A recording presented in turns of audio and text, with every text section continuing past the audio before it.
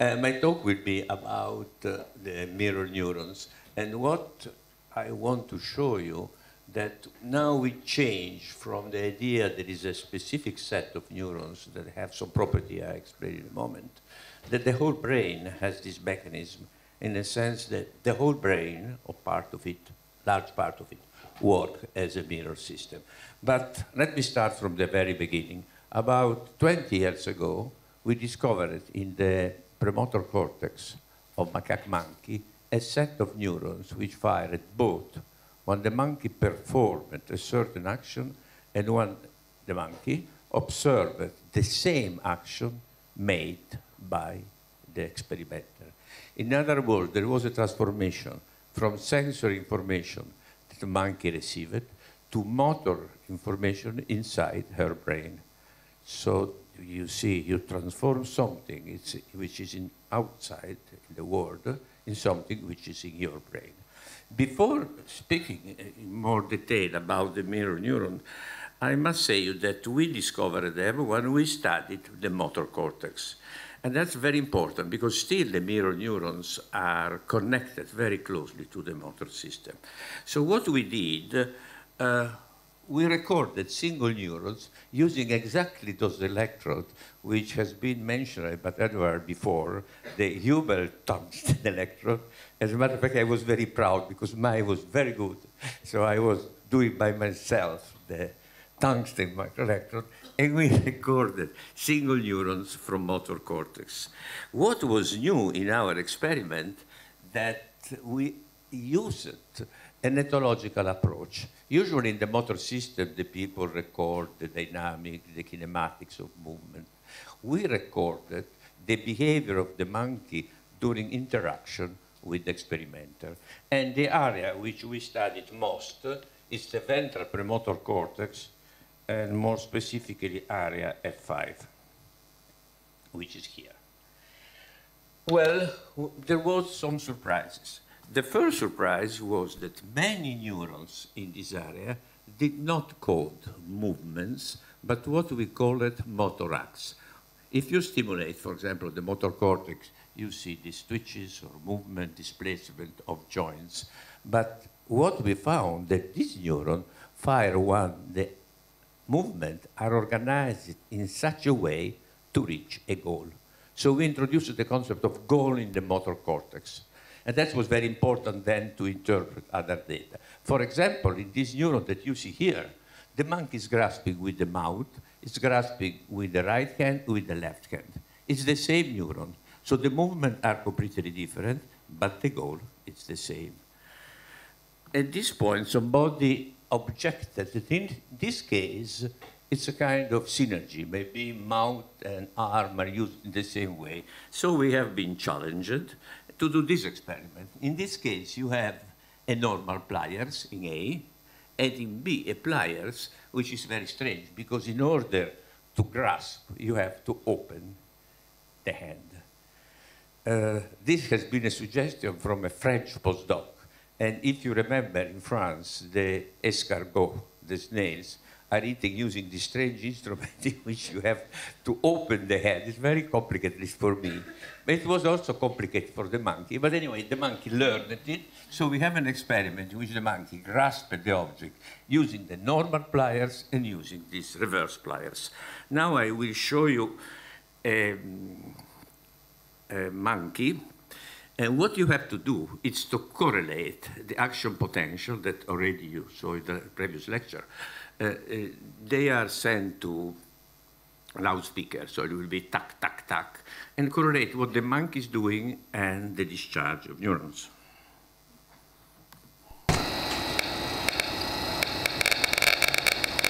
Here is a grasping neuron.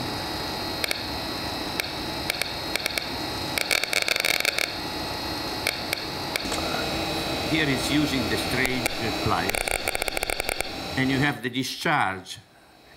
Look here, the monkey is moving, nothing happens, but when the monkey grasps it, there is a discharge.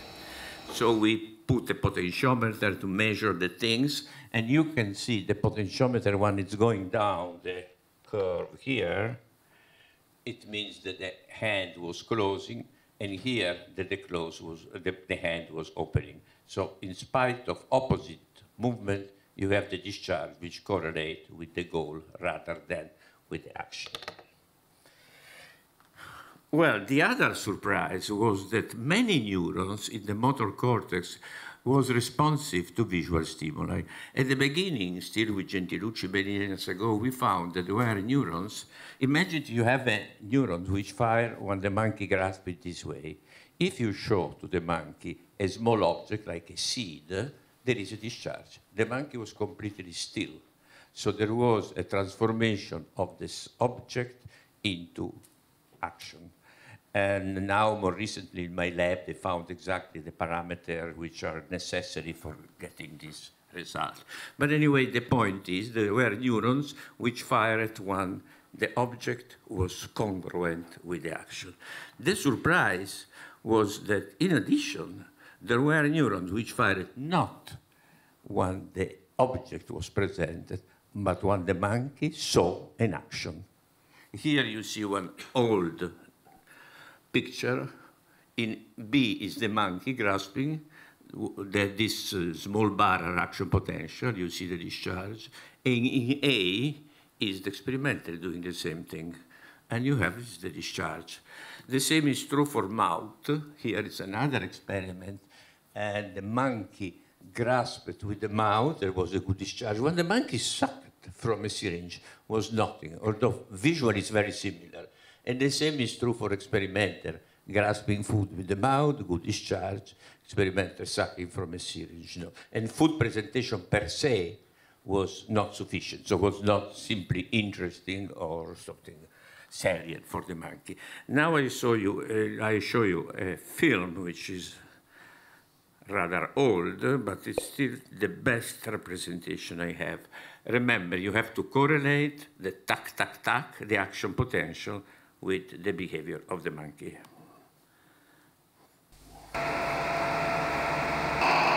Again, a grasping neuron.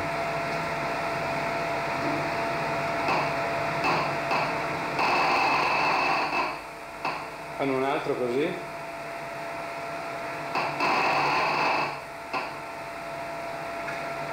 Come prima, tiri. Ancora.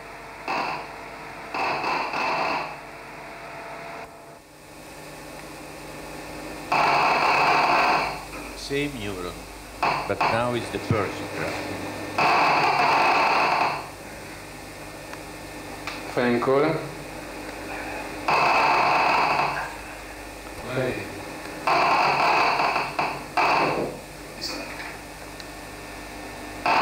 You see, it's highly repetitive. Provo questo. That's the reason, you know why. Prova con uno dei tuoi degli stimoli che lei conosce.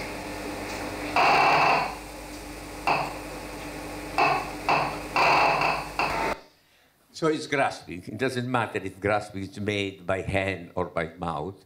And you see how it's, you can repeat any time you want. It's not something which is rare that you must do a histogram.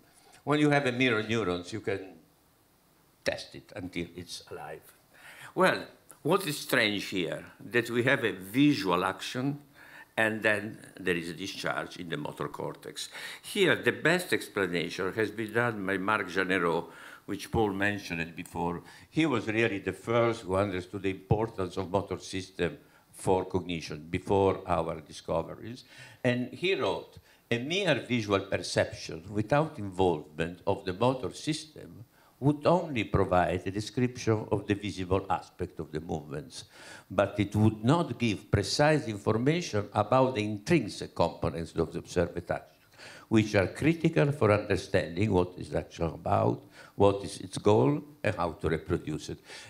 How to reproduce it means imitation, but I am not going to talk about that. But the other, I think, is very important. So you understand the action of the other if you have it in your motor repertoire. Now I will show later some example. However, that's very nice, but one can say, well, what is the evidence that mirror neurons somehow are related to action understanding?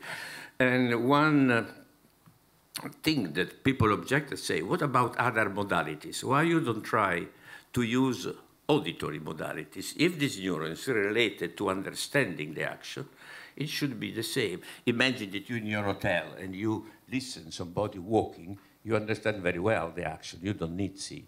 And the blind people are very good in that, for example. Well, so we did an experiment. That I will show you our protocol, let's say. So the small bar are actions, potentials, and the histogram. You see that one experimenter tears a sheet of papers in two pieces and the monkey sees it, there is a discharge. Now the experiment consisted in placing a barrier so the monkey cannot see the action, but can hear the specific noise that when you break a sheet of paper, you can hear. And here is the answer. The response is still there. So it doesn't matter if the monkey sees or hears the action, there is still a discharge. And here is control with white noise. Personally, I like very much single neuron and hear them. But if you want to publish in an important journal, you must do some statistics and complicated things. And that paper has appeared in Science, so we have to do the population analysis and many tricks that you probably know already. But the important thing is S. S means only sound. We have 39 neurons, and blue is the sound which is specific for the action, and in red are the responses if you presented some other type of noise, of other action or white noise. Okay. The second evidence in favor of understanding is the following. Now the monkey will not see at all the object, but can guess that the object is there. So imagine that you are sitting, like monkey, and sees this video. This is a typical mirror neurons. The girl is grasping an orange, and you have the discharge. Oops.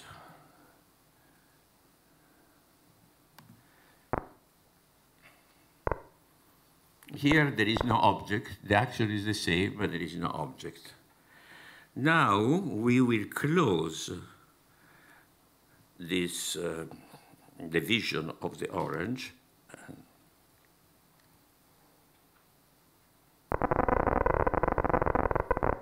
You see, there is a discharge. The monkey can guess what will be. All of you can understand. If there is an orange and somebody is moving the arm towards do it, it's because you want to grasp it. And if there is no object, there is no discharge. Well, in other words, if you have sufficient element to understand an action, the mirror neurons fire.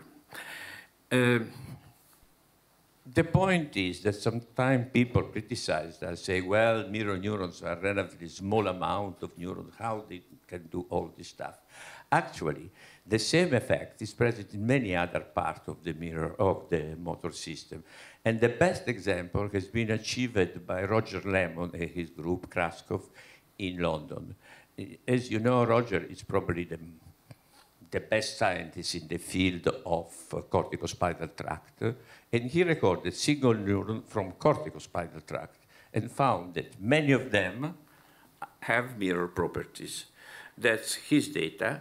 The red light is neurons which fire when the monkey sees the object, facilitation as we call it, and he has found something interesting. There is also a set of neurons which fire when the monkey grasps, but are inhibited when the monkey observes. So what we discovered, it's not only a group of neurons, but a system which discharge when you see an object. So you have, in a sense, the motor schema. When the motor schema that's inside yourself is excited because you see another people doing it, you understand the action. You have a kind of phenomenological capacity to understand the action. You don't need to think about there is a hand which is close to the object and now it's close, blah, blah, blah. So you understand it directly. Of course, another problem is how these neurons are generated. I don't know how they are generated, but I know the circuit. And that's we did together with Giacomo and Nelson. The experiment has been done in Leuven because they were very clever. You know that in order to do fMRI experiment, the person should be still, cannot move, otherwise you have artifact. And the people said, with the monkey, it will be impossible. Instead, if you train the monkey to sit in a sphinx position and to observe a dot, when the dot changes the color, the monkey is reinforced. Well, at this point, the monkey can sit for 40, 45 minutes, ready to receive reward. So they trained the monkey first in a box, and when the monkey is ready, they place it in the standard scanner. So it was a cheap experiment. You don't need a special scanner and so on. So we did this experiment, and the guy, Nelson, was the guy who did most experiment, and then the other people also helped with anatomy. But the first experiment we did was just pure fMRI. Look at 3 Tesla, which is here. And so when you observe an action, you have an activation in STS. That area is called superior temporal sulcus. There are many areas there, as a matter of fact. It has been studied by David Parrott in St. Andrews, and he described many interesting properties in this area. So this area is the first visual area, which became very complicated. Then it's parietal lobe, and now we have data that in the inferior parietal lobe there are many mirror neurons, and there is a transformation from action observation to action, real action. And finally, you see here is the frontal lobe, it's our area. I mentioned it before, all these people, because after this study, we did one in which we put together fMRI and anatomy, and Lupino was very important in this study. And so we know now that there are 2 streams coming from temporal lobe. One is coming from upper part of STS, the other from the lower part of STS. And probably this part, which is related also to semantic of the object, is useful, because when you grasp something, you must know something about the object. It's not that you are completely blind. However, that's the point that should be studied more. The important thing that we have 2 pathways, one going to area AIP, which traditionally was considered only for object, but there are a lot of mirror neurons, the area PFG, and then it goes to this ensemble. I don't want to go to detail, but area 5 has been now distinguished in different sections. Well, that's monkey, but we decided to move also to humans, and practically a couple of years after discovering mirror neurons, we went to Milano, where was a PET center, and we did the first experiment with the PET center. And I must say it was one of the most, I was very emotionally involved in doing this experiment with PET, because it was really dramatic. It was the doctor running with radioactive substance, and we were looking what was going on in the brain. And after a while, you see that motor areas was active. Anyway, it was not like now that fMRI, you put just a patient and you do what you want. At that time, it was really with PET, rather emotional experiment. However, I will not show you those data, but something done recently, well, 5 years ago about, by Carl Zilles and his group in Munich. As you know, Carl is an excellent anatomist. And he made this meta-analysis showing in humans that you have an activation in the region which corresponds to STS, which is one. It's posterior part of medial temporal gyrus. Then you have activation in the parietal lobe, and you have activation in the motor cortex and premotor areas, including in the human often is also the dorsal premotor cortex. It's interesting that from evolutionary point of view, it's very similar to the monkey area. They are maybe more. This micro is not working. It's not working. Battery is run out. Use this.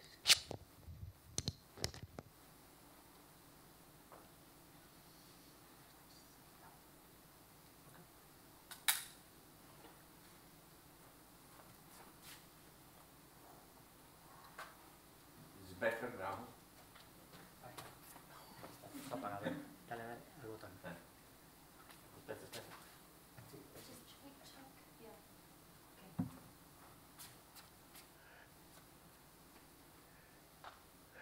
Okay, you can see here this meta-analysis made in Jülich, in which you see that it's very similar to the area which are activated in the monkey.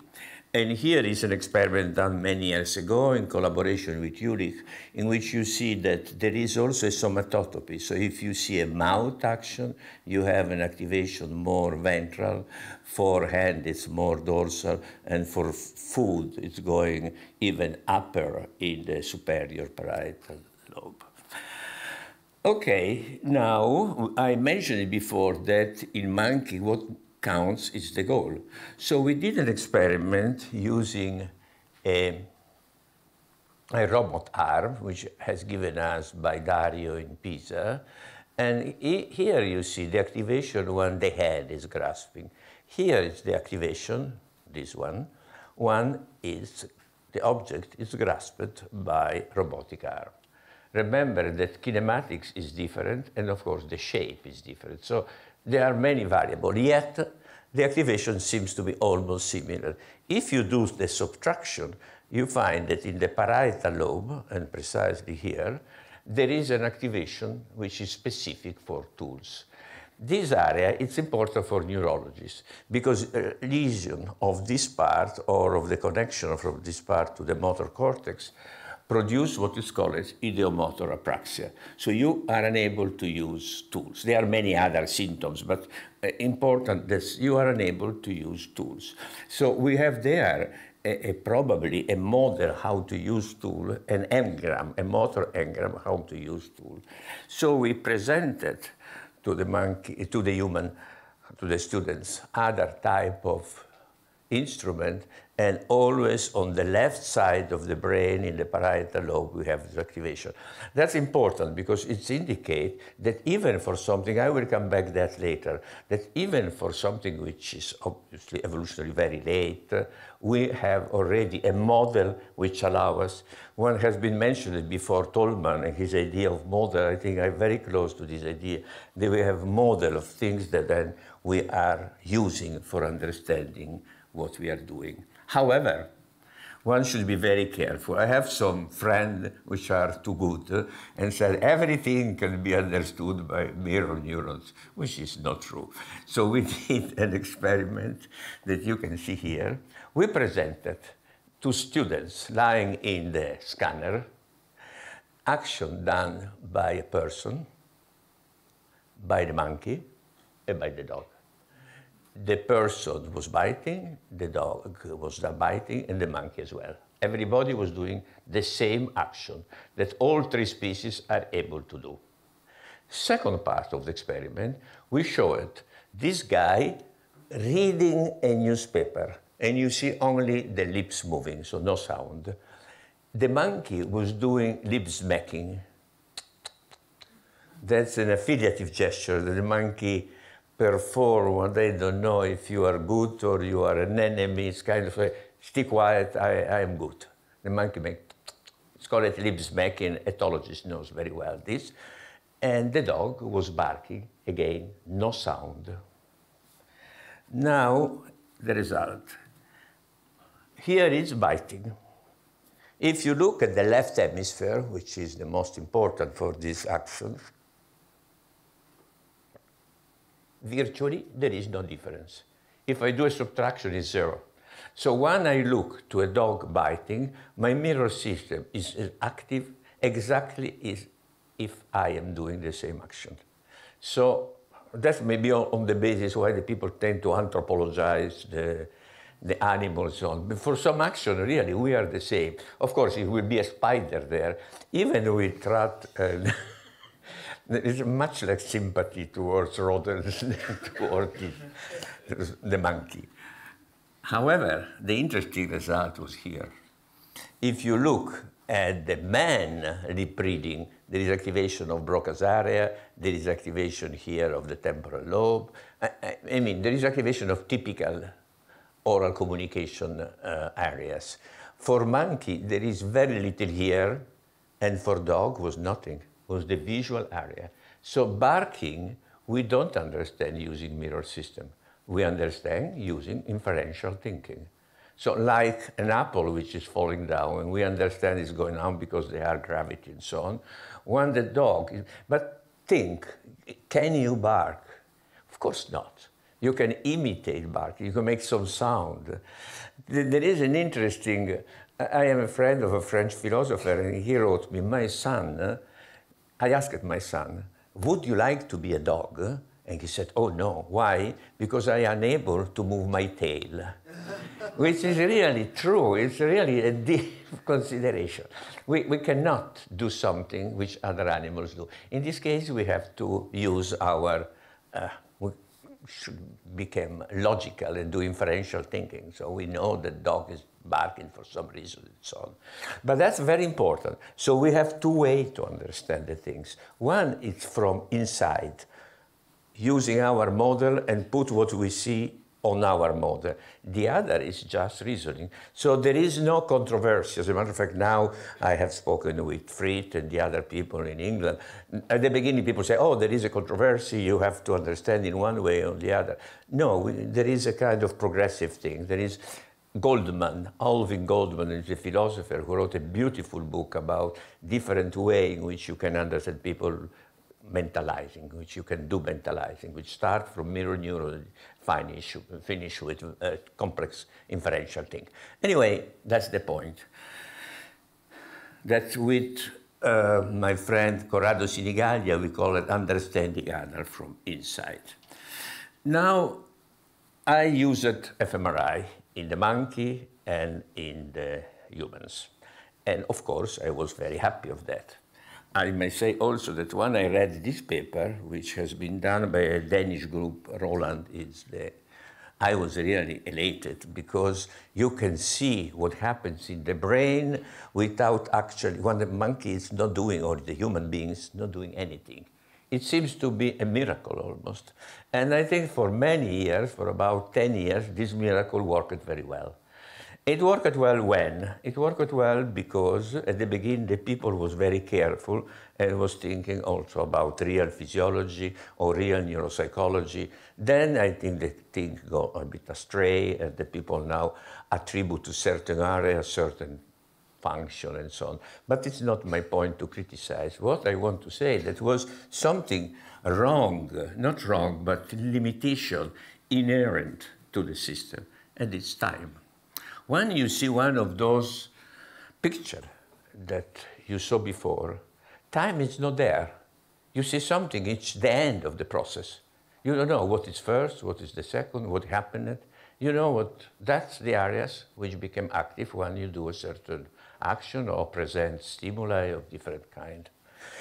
Well, recently, about 3-4 years ago, we have been contacted by neurosurgeon in Milano, which do what is called intracortical recording in humans. That's technique which has been developed essentially in France and Italy, started in France, in Paris, but now it's very active, the group in Milan at Niguarda. It's technique which is used for surgery in people with epilepsy, which do not respond to drugs. Unfortunately, about 20-25% of people who is epileptic cannot be cured just by giving classical drugs. Giorgio Russo is the surgeon, Ivana Sartori is the neurologist who did most of the work. Pietro Manzini was the engineer who, together with other people, made all the software possible, because the difficulty, they have plenty of data, I will show why, but how to put them together, how to match them, it's really a nightmare. Now, the technique. The technique is the following. The electrode they use is this one. Maybe you can see here, here, here, here are the space, the leads from which you can record. Up to now, we recorded not single neurons in the case, but gamma, very high frequency gamma, which correspond to action potential. It's not the same precision, but it indicates there is a lot of activity going on in terms of action potential. It's much more difficult to interpret alpha or theta or the other, but in this case it's easy. So they put this electrode, and they typically put 16 electrodes. For example, in this case, the doubt was the lesion is the temporal and parietal part, so they put all these electrodes like that, and each of them So 16 electrodes. In each of them, there are 10 points of recording. It means that we have in one patient 160 points. Of course, some of them are not relevant for us, some are in the white matter, but anyway, they are here. In order to be sure not to do damage, they do before the angiography, which here is in blue, but this is angiography, and the electrode is in between these. So technically, it's a rather complicated experiment. Now, what happens is they do first this insertion of electrode, then the patient recovers, and when they know where is exactly the focus, the epileptic focus, they do the surgery. So, but during this week, in which they record EEG day and night, and they record video, because they want to know what kind of seizure the patient has, the patient is available. And practically everybody said, if you want to work with me anyway, it's okay, we can do the experiment, ask me what you want, and so on. So we have a patient which is bored, it's there waiting, and it's ready to collaborate with us. So before showing you an experiment, I will show something which they do routinely, but we elaborated. They routinely stimulate the nerve, and here is the stimulation of median nerve. So here, it's simply a reconstruction of, I don't know, 90 patients, I think. It's reconstruction of 90 patients, but time is not here. That's what you can see if you have fMRI, almost the same, because fMRI has other limitations. But anyway, imagine that you have MRI that you see, that when you stimulate the median nerve, you have an activation of somatosensory cortex, very strong, and then you have other activation. Now I will show you in time what happens. If you look in time, after 20 milliseconds, we have essentially the activation of primary sensory cortex, S1. But after 40 milliseconds, the hotspot, it moved to motor cortex. After 60, here practically everything disappeared. It's the motor cortex which is active. And after 100, you have an activation in the region around the perisylvian gyrus and also in the insula. So what you see in fMRI, actually, it's a misleading picture because it goes in time. And if you look at the type of responses, this one is it's small but very prolonged. Now I will show you the same thing in animation.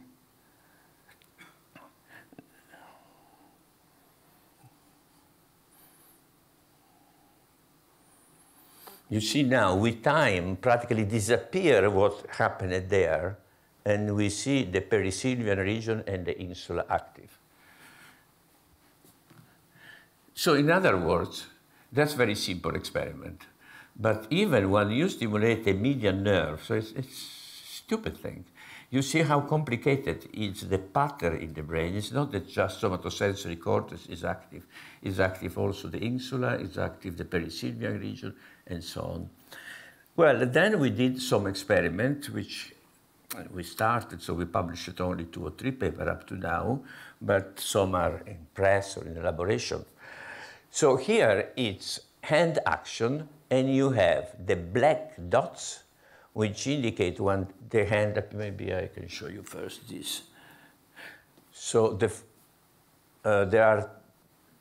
activity in the brain is synchronized either to the appearance of a tool of the hand, here could be a hand instead of tool, then when the action starts, and then at the end of the action. So there are 3 synchronizations: presentation of the stimulus, movement, and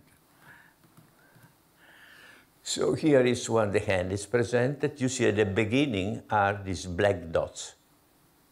Then once the movement starts, you see the activation not only of the ventral sim, but also of MMT, and then it goes up in the intraparietal sulcus, arrive to the premotor cortex. And if you put on the contact, and then, that we did not expect, you have an activation in S2, and you have an activation in the premotor cortex. So you see really a film. When you see an action, it's not something static, but you see the progressive. And here is the similar thing with a tool. With the tool, there is a lot of dots here. Remember that that's only the dots which are active. We have more than, I don't know how, 100, maybe 1,000 dots, because some are not active because are in the other part. But look at this region. That's exactly the same region which also in fMRI we see active, PFT, and then you have the same thing. If you present the same in terms of spots, you see all this stuff, but what I want to show is another thing. Here, it's now, what we are doing now, almost finished, it's time. If you look at the time, you see first the activation of this area, including MT, then this one, but not the region of tool, which became active much later. So when I see somebody grasping, I see first the action. I understand he's grasping, and only later I understand that this model is related to the tool. Here are the... Over 90 subjects, you said, 90. 90 subjects, yeah. Okay. It's very long work. Yeah, exactly. And can you say something about the variability across your subjects? Well, the variability is destroyed by the fact that we have many subjects. Because, of course, it should be variability. That's one of the problems, how to match. So we use this, I am sorry, I have not explained something, nobody interrupted me, but here are these flat maps that we use because of the problem just been raised. First, because the gray matter is mostly inside the Solsi. So if you see the Brodmann area, you don't see most of the gray matter. If you open, you see the gray matter. And then it's much easier to match in this way using this, the different maps. And then here you look at, let's say, the high gamma contribution to the power spectrum. Only the gamma contribution, okay. Exactly. Only one gamma contribution is higher than rest. Okay, but synchronizing either with the beginning or with the action or with the end. So the whole range of gamma from, let's say, 50, 150. Okay, 50, 150, okay. Yeah. And is there anything within that range that stands out, or is it really a broad, do you broadly cover that range? I have not. 50 to 150 hertz? Yeah, that should be. So we make a power then of this. But you broadly cover that range across all your subjects? The whole brain is covered. We examine the whole brain, but in some part there is nothing. For example, in prefrontal cortex, if you do that, you don't see unless... I was wondering whether it was, for instance, maybe closer to V1 MT, you might be in low gamma, or if you move to motor, you might move to high gamma. So I was wondering whether there was anything like that. That we have not examined, actually. No, that has not been examined. No, some part, following his question, some part are poorly explored. For example, this part here, V1 is not explored because the surgeon does not put the electrode in the primary visual cortex.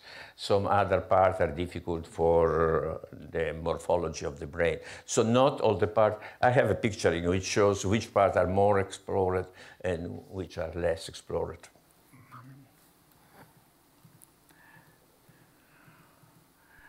Now let me move, in the last half an hour, something else. What you see here is the insula. Insula is probably most of you know. It's a complex structure, but has been considered related to emotions. There is also a literature which is a bit crazy because attribute to insula some highest function that you can imagine, conscious and so on. But let's forget, let's be neuroscientists. So if we stimulate the insula, that has been done by two my PhD student, Fausto Caruana and Gezzini from Lebanon. They stimulate the insula and found there are different regions. What I am interested at the moment is to speak about this most anterior part.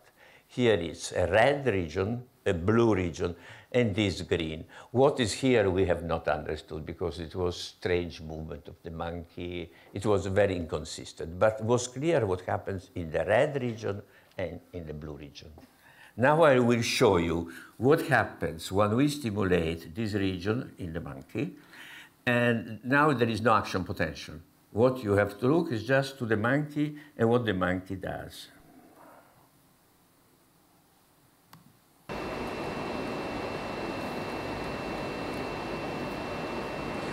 The red light, when appears, the monkey is stimulated. The part of the insula I show it is stimulated. Red light.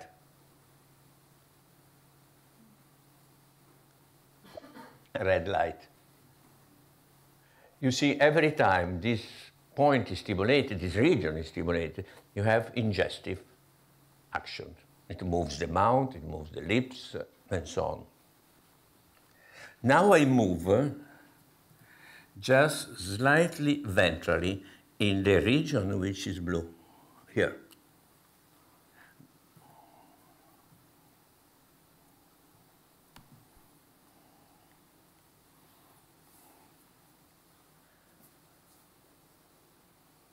Obviously, she's not happy. Food, she looks at it. Ah, not good. Again, that's very precious food for the monkey. Out.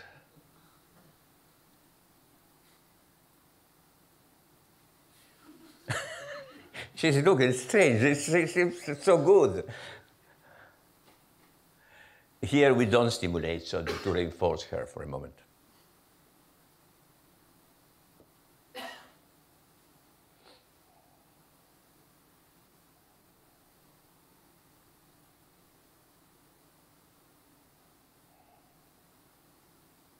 Red light.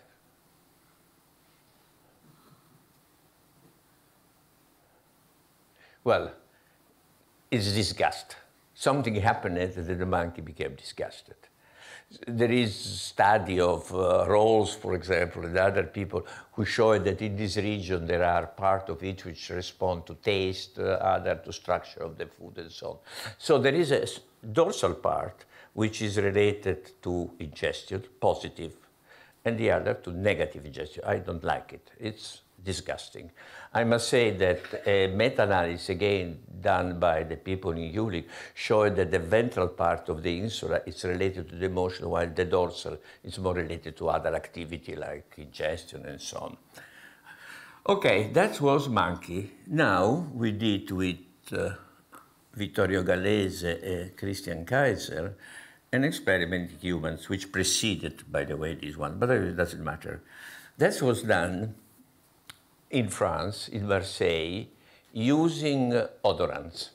Because for a physiologist, using odorants is very complicated unless you are not trained to do it. So we applied to normal students some odorant in the nose, which could be pleasant, unpleasant, or disgusted. Let's forget about pleasant, concentrate on disgusted. That was the first part of the experiment. Second part of the experiment, they observed a video in which people showed disgust or showed pleasure or neutral. Again, concentrate on the movie in which this actor showed disgust.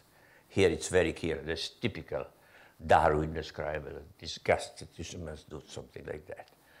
Okay, now the result. These are the result when you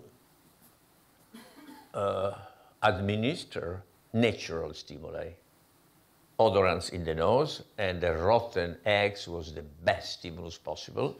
And you see this nice activation here. We were not the first to do that. It has been done before by people at University College, so it was done before. So this is activation. But what was really interesting is this one. Here you see what happens when you what happens in the brain when you observe a face disgusted and you have a real disgust. You see this white thing. White thing are voxels which are activated in both cases. So they are activated when you see a person or you feel a person. In other words, that's the best demonstration that this system practically interpret yourself as ourself. You and me are the same thing, because this is the point which, when activated, I am disgusted. But if I see disgusted, it's not that I make a logical conclusion. I see your face, therefore, but it's exactly the same thing. And remember that if I stimulate that, I have disgust. Also in humans, there are few experiments, but in France, the group of Magyar stimulated again epileptic patient, the rostral insula, and they have disgust. So it's me which are disgusted, and when I see some other person is disgusted. So really I understand you from the inside, not doing any inferential logical.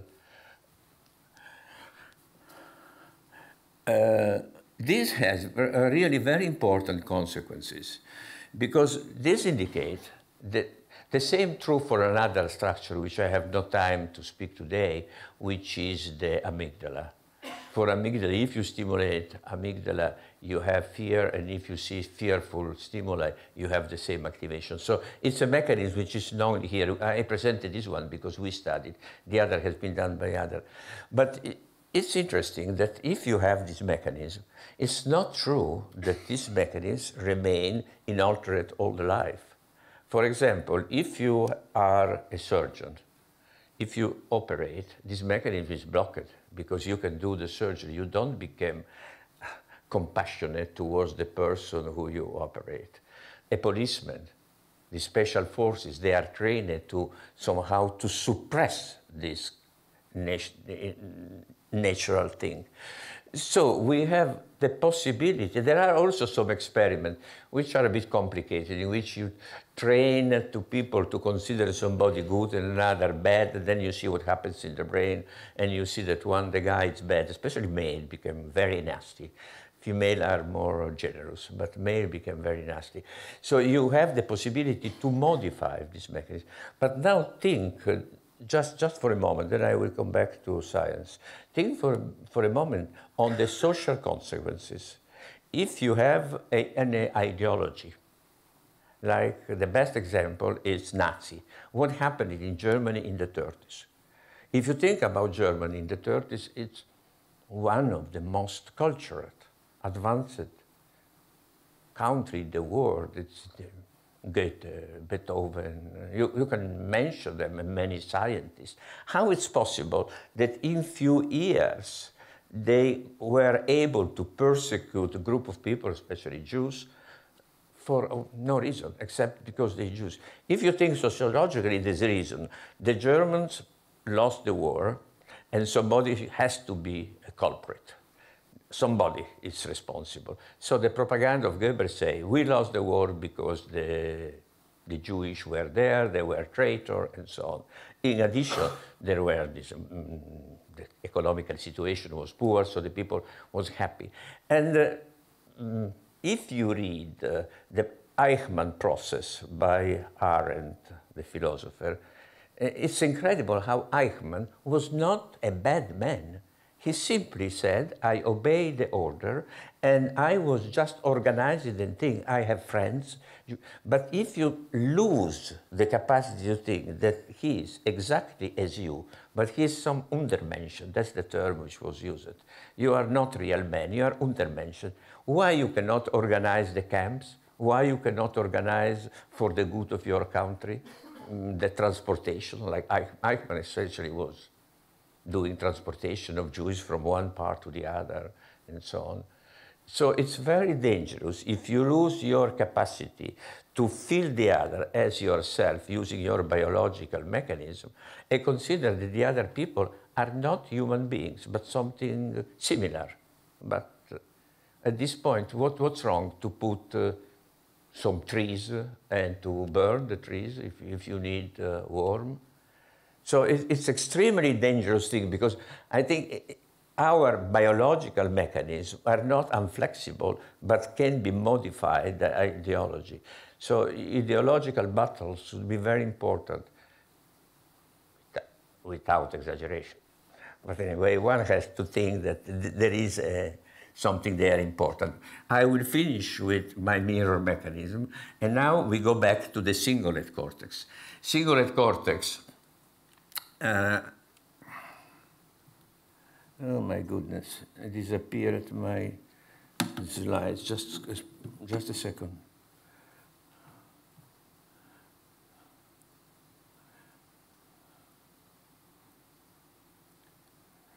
I have to find.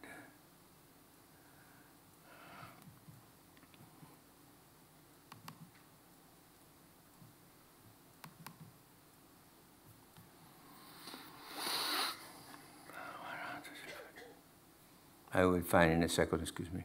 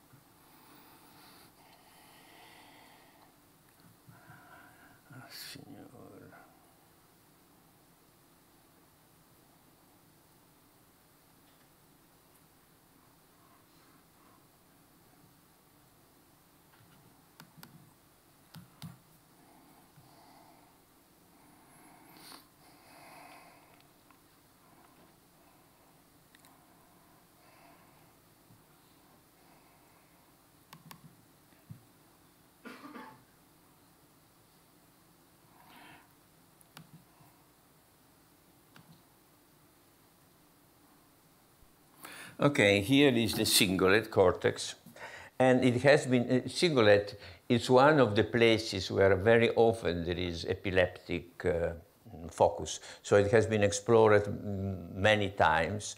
Now you see these points in which they stimulated, the surgeon stimulate this point to see what happens. And the black points indicate that there are movements. Essentially, this part is movement.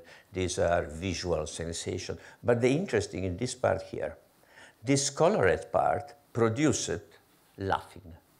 Now imagine, this is a patient which should be operated in a few days, of course, with already the electrodes in the brain. So you stimulate this part and it starts laughing. Now we show you a movie in which is a girl. The girl is invited to read, and she read some word in Italian, and then at a certain point... Lavoro coltello, maestra, ferro, gatto, arancio, pulsante, auto, orecchino, no, è un attimo di... Da ridere? Sì. And it's compulsive. She can, if you ask why, there are two type of patients. Some try to rationalize and say, oh, something happened that's funny in my mind. The other say, I don't know. I started laughing, I don't know why. So this region is one stimulated, produce laughing. So at this point, we presented movies in which a guy was either crying or laughing and neutral. And if you see gamma, it's extremely strong when it's laughing. When you see laughing, you have an increase of gamma activity. So the same center, which when it stimulates, produce laughing, when you see laughing, is excited. So it's again the idea that you understand laughing because your center for laughing becomes excited. To finish, so what I think the general idea that we are following now is that we have to go somehow away from classical empiricism of physiology, of English empiricism, the idea that everything is coming from out. I think the important things are inside us, and then experience, so on, modified and so on. But we recognize the people, we recognize emotion. So the newborn recognizes the expression of the mother. It's nothing learned. She already has a mechanism for recognizing the expression. The work of Stern, for example, is beautiful in this sense. So this laughing is not learned, it's there. And so you, by the way, I think that's a trick which many comedicians use. They start laughing before telling you the story. And in some American soap opera, you have this laughing in the background, which for me is extremely disturbing, but it seems useful. Okay, thank you.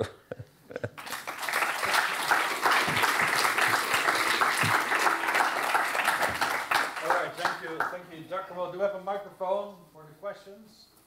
All right, we can go on nevertheless. Are there questions, Giacomo? All right, Lisette, let's start here in the front. Yeah. Who is first, Aaron? Yeah, I will speak louder. So Yeah, that but we are close now. Okay, so that was amazing. So most of the data that you have presented are average data from, but I wonder about individual differences and whether you can relate individual variability with different capability of empathy or to reproduce what the other is doing. Yeah. So, Well, the most clear individual difference I know is between male and female as far as empathy is concerned. If you think that in London, for example, Tanya Singer and all this group, when they study empathy, they use only girls because they are, the results are much better than with males. So that's, I think, it's very clear. For other things, I don't know. For disgust, we don't found any difference. Disgust is very common to all ages, all persons. and if you examine some psychiatric diseases, which eventually can affect that capability. Well, here was a surprise. Jean Desetti made an experiment using a psychopath in the jail in Chicago. And he showed scenes which should be very terrible. Instead, they recognized the emotion perfectly. And if you think it's not so strange, because if you are a sadist, to recognize that somebody is suffering, it's positive. So you recognize, but instead of having the reaction that we have, poor guy suffering, we have to help him. But remember that when I talk about empathy, it has nothing to do with religious idea of compassion and so on that became now very popular with the Pope and so on. Empathy is just to understand what is happening. Then how you behave, it depends from many factors. Even if you like so much your grandmother, but you don't know how to do it, you put it in the hospital and she's there. For her, it will be much better to stay at home. But if she's a bit demented, it's dangerous, so you put away. So not because you are compassion, but the empathy can, so you can react in a different way. And your question is very interesting because people think that people who are in the jail, well, they don't understand emotion. They understand very well emotion. Sure. At least this type of people, I mean. Which one is the control of that emotion? You mean the girls from Tanya Singer understand emotion? All right, so so often a great talk, by the way. Mirror neurons are often seen as important for understanding others, right? But one could say, well, the mirror neuron itself doesn't distinguish whether others do it or yourself. They respond to a common action. So could you comment on whether you find neurons that do respond? No, that's not true because, of course, if I do an action or I observe an action, I have many other cues. The first, when I do an action, I have my prefrontal lobe or cingulate which say, do it. Second, I have proprioception which say that I am doing the action. When I observe you, I have the same mechanism about the action. But of course, I know that it's you doing that. Yeah. So the question is... For emotion, it's more tricky maybe, but for action, for cold action, it's very clear. Right. But could you comment on the system that does respond to action, but does distinguish the individual himself or herself and others? So I already told you that I think there are many elements. When I do an action, I have the will, let's say, in practice. But anyway, I have my action, which is determined by my frontal lobe, by cingulate, maybe by hypothalamus if I am angry. So, well, don't forget the subcortical center. They are very important. When I observe you, it's not so. Even with disgust or pain, I think that is different because you have the stimulus. In the other case, you saw it. Yeah. So you have elements. I don't think there is a possibility to confound them in the normal people. I don't know about possible patients. All right, Giovanni. Yeah, so thank you for the great, here. Yes. Thank you for the great talk. So it seems to me like there's like an element missing, like in the action. Sorry, I was moving. Sorry. There is like an element missing in the action understanding story that is like coding for action outcome. So I think that like often, to understand the action or a goal of an action, we also have like to somehow predict what is going to be like the consequence of the action. It's going to be good or bad. Also, like, especially also to learn from actions of other people. So my question would be like, do you find any neural population that responds better to action outcome of other people rather than to the actions? Yes. Thank you. We have two experiments. One we did a couple of years ago with Fogassi, in which we demonstrated in parietal lobe there are some neurons which fire when you do an action for a specific purpose. So I grasp to put them out, there's a discharge. I grasp to put a container, no discharge. Most of these neurons have also mirror properties. So if I see you grasping for eating, it discharges already when you grasp the object, and instead if you put in the container, it's not. So there is a mechanism in the parietal lobe, and probably also in frontal, but we have few data on frontal. In parietal lobe, which allow you have a chain. Thanks to the chain, you predict the next move. But what about, what if the action fails, for example? What is that? When the action fails, if the action fails. Well, that was one of the most disappointing experiments I did, because with a lady from Torino, who is professor of psychology, she prepared a beautiful film in which there were action, in which, for example, one was playing chess or making a mistake, the chess was falling down. So we think, what happens? Then happened nothing. I mean, there was mirror neurons and attention. So when you see wrong thing, the attention was dominating. Plus, you have some mirror neurons because you move the hand. But we have not discovered anything. It was trivial. So there's still hope for me. There's still hope for you. Okay, Neil. So both of these talks were fascinating, and I wonder if you would draw some links, perhaps. So in the hippocampus, we see cells for a place, irrespective of how you know you're in the place. And in humans, you see these Jennifer Aniston cells, irrespective of how Jennifer Aniston concept is produced for you. So the idea of sort of concept cells seems very related to both talks, in the sense that it's the concept of putting something in your mouth, which these neurons are representing. It doesn't matter who is doing which mouth, how the action happens. Mm-hmm. Do you see a link there? I am a bit embarrassed No, don't look to at him. talk about. No, Giacomo, don't look at him. I don't look at him. No, no, actually, I don't know. Even if Moser was outside the room, I don't know. Do you see the link? But you know maybe something. You have something in mind, I'm sure. Well, it seems related that all of your experiments, going from the idea that the neurons should be just coding for the action of the owner of the effector, to firing for the same action, or indeed the same goal, irrespective of the type of action or who is making it, sounds very similar to the neurons which respond to the concept, not of an action in this case, but of a famous person, or being in a place, or being pointed in a particular direction. They're all interesting cells because they're in the middle of the brain, and they're not dependent on the specific nature of the stimuli that's driving them. No, I see the point. Yeah. But I don't know how to approach it experimentally. You don't want to make any link. You could say that all these cells are, mirror cells. Equally, you could say all these cells are concept. Well, I know that in Trondheim there is an attempt to find mirror neurons in the hippocampus, and maybe the success is moving. Yeah, but Better take away the microphone. Microphone. There is, which Neil also probably knows about. Nahum Ulanovsky has recorded cells that respond to another animal's location, which are partly overlapping with the traditional place cells. I don't think that's published yet, but several groups in different places in the world have seen this, so I guess it is somewhat similar. That's very similar, yeah. Does answer your question? Come on. The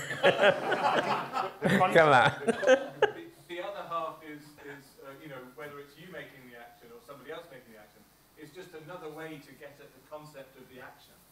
And so you can see it as like reading Jennifer Aniston or seeing a picture of her or Anyway, you're bringing a concept to mind, and some neurons are firing. These neurons are representing this concept. Is that a common way of thinking about all of these cells? Well, they're all conceptual in a way. I don't know, you know, the danger is to move towards something which is really conceptual. So I want to keep very close to motor system to eliminate the idea that everything is conceptual, everything is inferential and so on.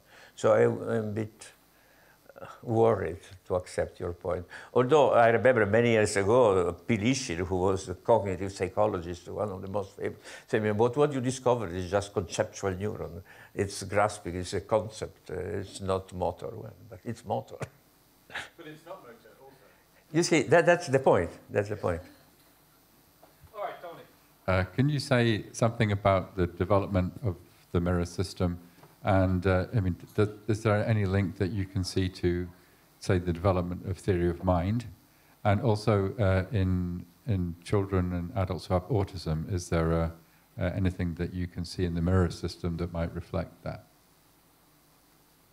So your point, if there are children with some problem with this system? Well, I mean, if there is some link between the development of the mirror system. You know, again, I am very cautious here because I think that there is a link. I think what happens in autism is for genetic reason, the motor system tend to develop late and not in a good way. If you have sufficient stimuli to overcome this difficulty, you may become cured. But if you don't give, you become autistic. But the mirror neurons are a secondary consequence. It's not like the idea of somebody who had broken mirror neurons there for autism. I don't think it starts with broken mirror neurons. It starts with some more general deficit in the motor system. And if you talk, especially with the people who rehabilitate children with autism, they will tell you that all of them have problem with subtle thing, other stop moving for a certain point. So there are a lot, which typically doctors and psychologists consider it minor because you have this big problem of social interaction. But now there is a strong move towards this idea because if you can do the diagnosis early, your probability to improve the condition of children increase. There is Solly Rogers in the States, in Davis, which showing some films that if you do the diagnosis very early, then you manage staying a lot with kids, playing a lot with kids, to improve very much. But if you do just nothing, or the mother tried to ignore, saying, oh, well, also my grandmother was a bit retarded, so it's a disaster. You know, it's unfortunately, often, although the parents of these children they like their kids, but they try to minimize, saying, oh, yes, also my cousin was a bit retarded, also my grandmother, and so on. So they tend to minimize, because it's a defense. I don't know if you have enough data to say anything about this, but I wonder to what extent, what is the overlap between the subset of neurons that are active during observation and those that are active during when the animal performs their action or an action itself? So the action itself and the observation. Yeah, is it a random subset or is it discrete cells so that you can actually always tell if the animal is watching another animal doing something or doing the same itself? Is it possible to say anything about that, whether it's discrete subsets of cells? No. We know that most of mirror neurons are in layer 3 and therefore they should be pyramidal of layer 3. In layer 5, most of them are motor neurons. But exactly, and sometimes you make a mistake because, for example, we described that most of them are on the convexity. And now with the new electrode, in which you can record many, many neurons, we found several of them also in the bank. So sometimes, you know, some data which statistically are significant are wrong. Okay. I have actually one remark and one question. First, I want to thank you very much for the lecture and for the work. and because this is an excellent demonstration how much research in non-human primates can provide unique discoveries in neuroscience. I want to stress out that because today we are sometimes facing society or organizations that are not understanding why we perform research in animals, and especially in non-human primates, and we are in front of talented and motivated people and students. So this is really an extraordinary demonstration of how much monkey research could lead to a unique discovery in the history of neuroscience. Yes, thank you very much for that, because really, I don't know how in other countries, but in Italy it's very difficult now to work on monkeys. Fortunately, we are somehow a well-established lab, we are not attacked. But for a new group to establish monkey experiment, it's a nightmare. I will tell you a story. When I was very young, my professor asked for the monkey lab, just calling the veterinary chief of our city, saying, can I do experiment of monkey? He said, yes. And who will be responsible? You, because you are the doctor. I know about cows, about other animals, pigs. Now, in order to get that, you need at least 1 year of work, of paperwork, and it's not sure that you will receive. You have to demonstrate it's necessary, that is no pain for the animal. It's terrible. We are still living in a kind of happy island because we have monkeys since 30 years, and nobody attacked us up to now. I hope not after this talk. Okay, then the question was, how can you see the mirror brain and mirror neurons perspective in terms of predictive coding theory? Because we had actually we had experiments that we published 2 years ago in macaque monkeys using fMRI and playing auditory sequences with the high complexity of organization of these sequences and deviancies. And we really, each time we activate F5 very nicely with the high order sequence violations. And we try to interpret that in terms of predictive coding. What is your opinion about that? Well, prediction can be used in 2 ways. One, what I told you before, somebody asked me about if there is a way in which you could predict because the monkey is grasping one thing to the other. The other way, more scientific, more, if you want, mathematically oriented, is the idea of Freestone. Freestone and the group in London, including Kilner, who is really expert of mirror neurons, they claim that they are not so important for understanding things, but they make hypotheses a priori. So you have some hypothesis that you are going to bring something, and when you see it, there is matching between this a priori thing. So our idea that you must activate these neurons, he thinks that the neurons are already activated, and then they meet together somewhere, maybe in STS, the stimulus coming. It's a very interesting idea, but people working in modeling claims that they should lose a lot of time. This system is very clever in principle, but they are not sure that it will work in real life because it takes time. But it's very, very, I'm very fond of this group, they work very well. Hello, and thank you for such a fantastic talk. I hate to bring up the conceptual again, but...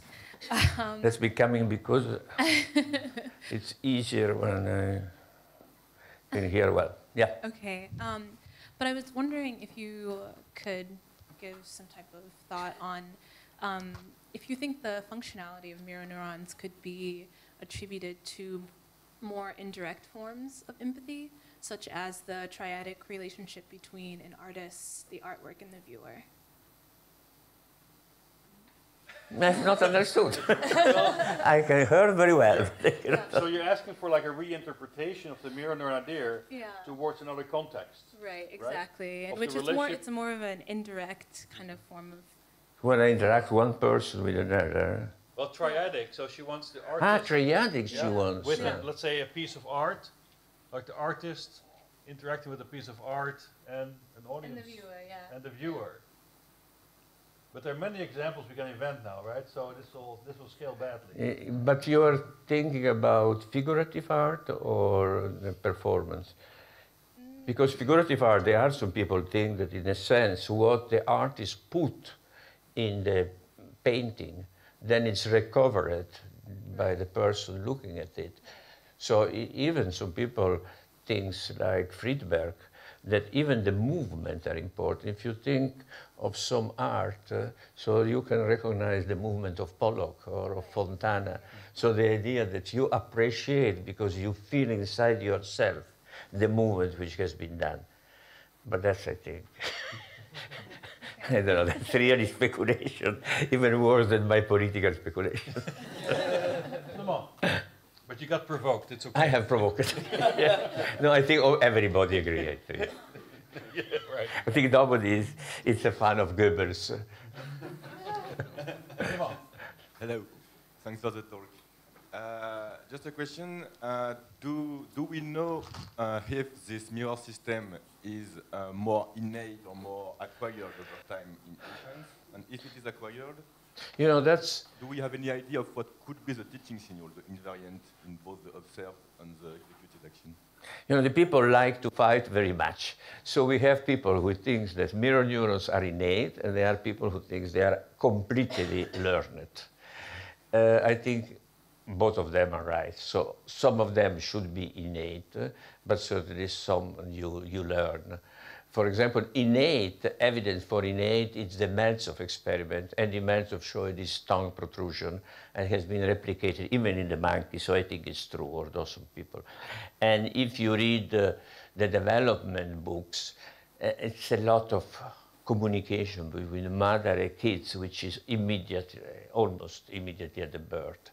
On the other hand, there is no doubt that as soon as you learn the new skill, then you understand better. There is an experiment done in Amsterdam in which they presented to child which is still unable to walk a film of child moving, and there was no desynchronization of the rhythm.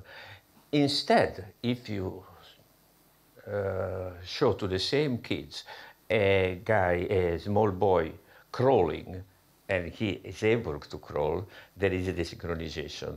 As soon as the boys start to walking, it's very good. And then there is a famous experiment made in London by Calvo, Merino, Haggard, and the other about the dancer. So the dancer, if you see, if I am a dancer, I see somebody dancing, there is some activation by mirror neuron, but it's not so big.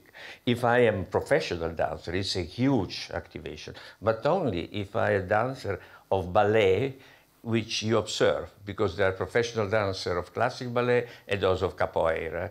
Those of capoeira, if you can dance classical dance, you have the same reaction as myself. So no reaction. But if they see the other. So that's clear that learning some skill, you know how to do it. How this learning could happen? What is the training signal? What is the invariant, for example? Is it, for example, an higher order invariant? Or, for example, for the infant acquiring, I mean, having the same response, for example, for observing someone walking? Now we are talking about, for example, grasping. Because different type of grasping, the invariance is very big, because they are completely different. Yeah. That's why I stress the goal of the action, rather the kinematics or the dynamics of movement. Okay, thanks. So Giacomo, one thing that worries me a little bit, or worries me, is I find it an interesting challenge. You say, look, we overcame this traditional empiricist view on the brain, right? Because now you also show there's internal structuring, if you want.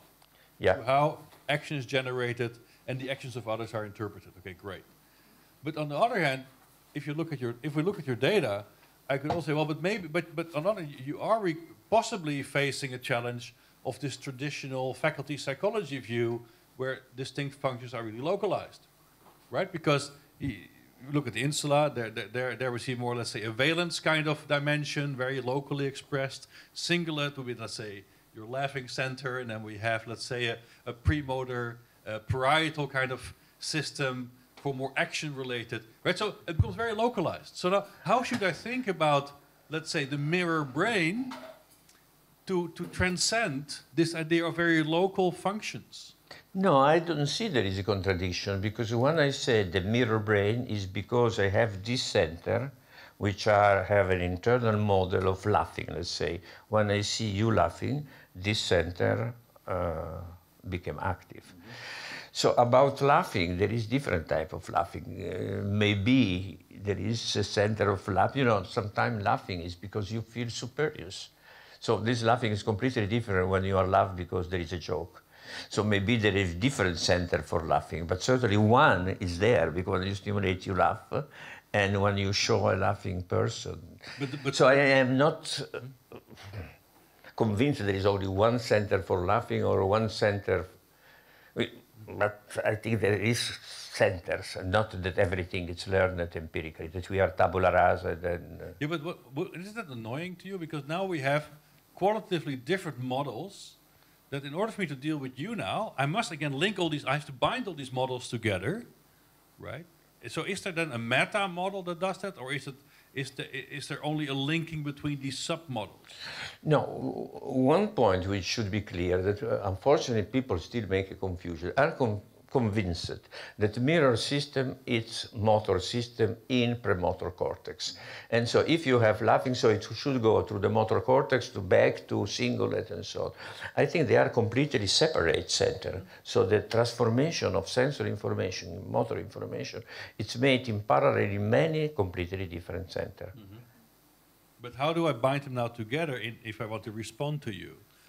I say, oh, Giacomo was laughing because I told him my latest dirty joke. Yeah. Right. So how do I then bind these models together and the predictions that they make, and that might also be contradictory.